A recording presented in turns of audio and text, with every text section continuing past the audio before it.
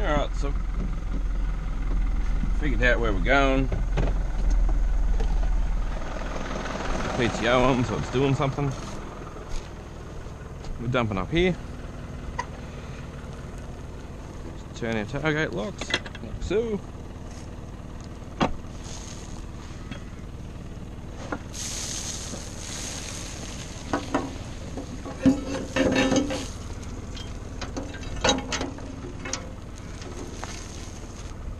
Back her up there and tip it out. You can see there's a fair bit in there. Like the natural boards are there. It's all extra. Let's see if I can show you how heavy it's breathing. So I extended this pipe here because that was hard against the crankcase.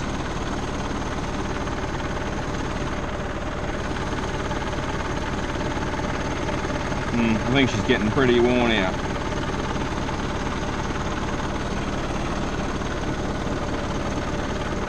Anyway, we've got work to do.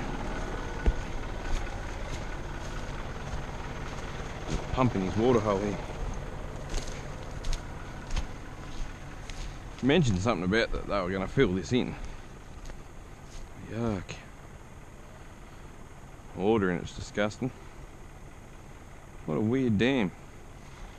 It's like they dug it from the sides with a 20 tonner or something, and that's all they dug. Anyway, no problem. Don't want them to think I'm snooping around their property. I'm only here to drop them some dirt.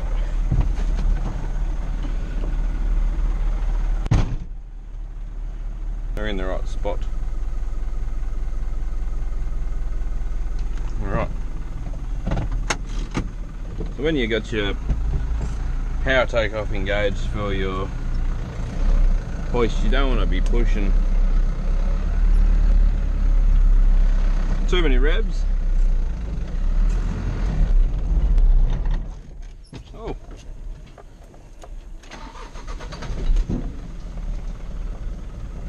She's quite heavy.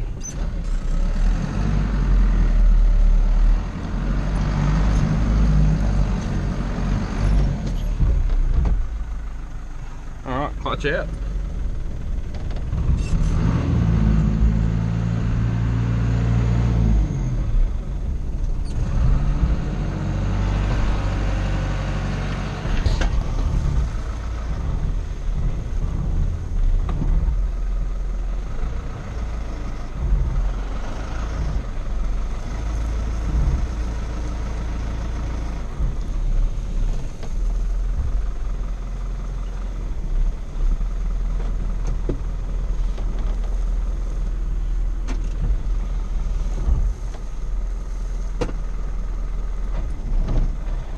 All out.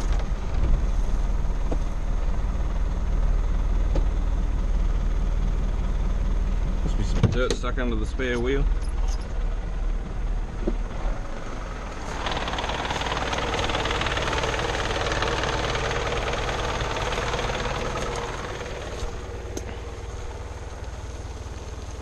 What's going on there? Oh, it's because of the angle of the hill.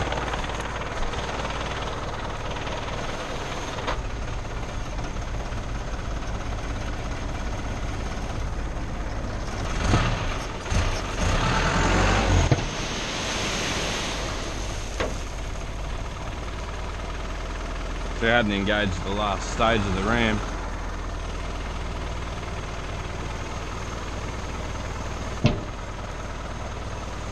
Those first two stages move, the top two stages move so fast, you gotta be careful. Otherwise you'll engage it or disengage it and it just moves like a rocket. That's better.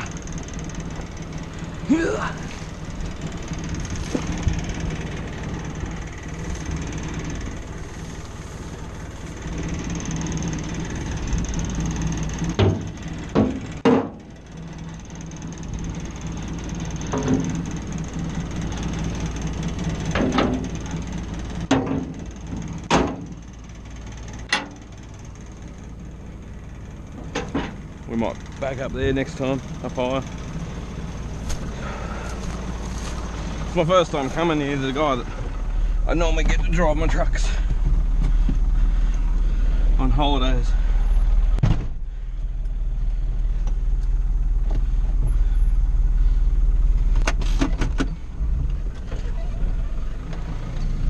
PTO disengaged.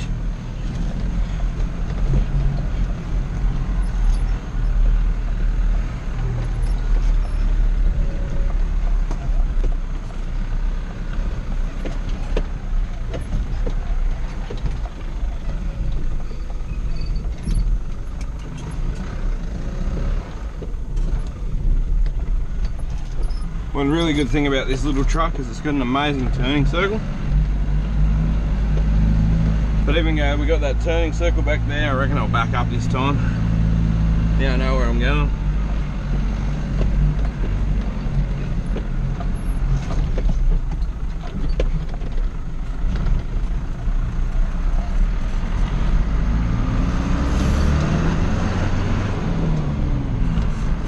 Now she feels like a truck again.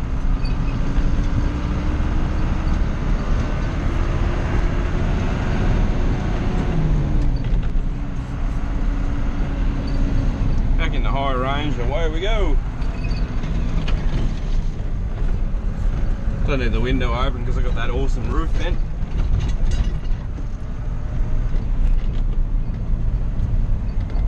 There's another little Ford Trader in there, so.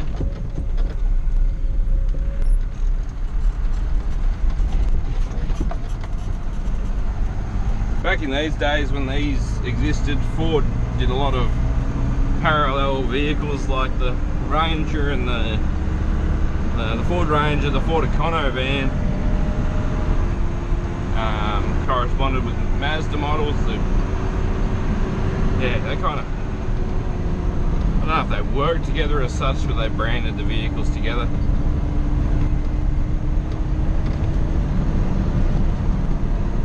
So now that we're empty, I don't mind using the brakes like you would more in a normal car. Rear brake light thing comes on because it doesn't detect enough load because they're LEDs.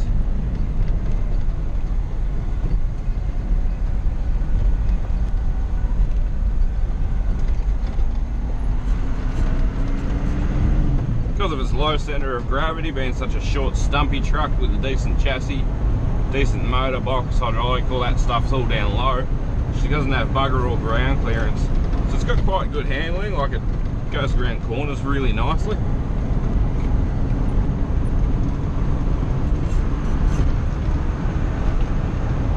Look at that cow. I wonder whose cow it is. I'm going to make a phone call in a minute. Cheeky cow got on the outside to go and get hold of some of the good grass. Like in high range, 4th gear, we're doing 1800 RPM ish, cruising along through suburban 50k an hour streets. So like we went from the centre of a town, on the corner of a town where a major hospital is, straight up a hill to a bush block. So it's a bit of a contrast to what the land's like here in Tasmania. You go from town to bush in a 3-minute drive. We're going to go and get something to eat. I thought I'd show you what it's like in the cabin, taking the T4000 for a drive. I quite like it.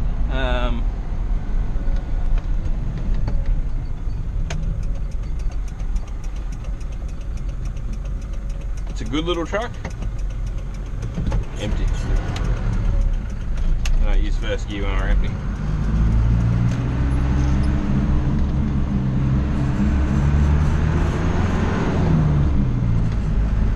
An old beast. I like those tall tag trailers, they're really cool.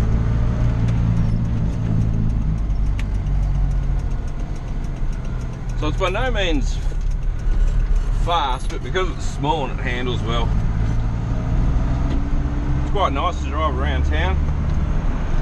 A little bit bouncy with no load, obviously, because the springs are made to handle so much weight. Quite happily cruise along.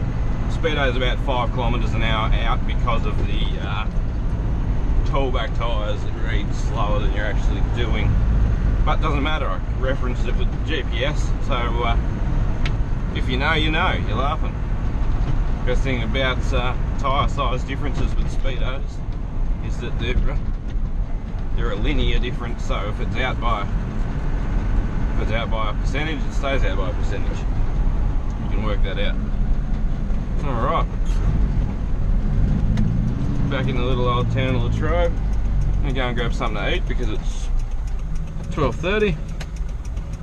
I didn't have breakfast. Oh, I used first gear.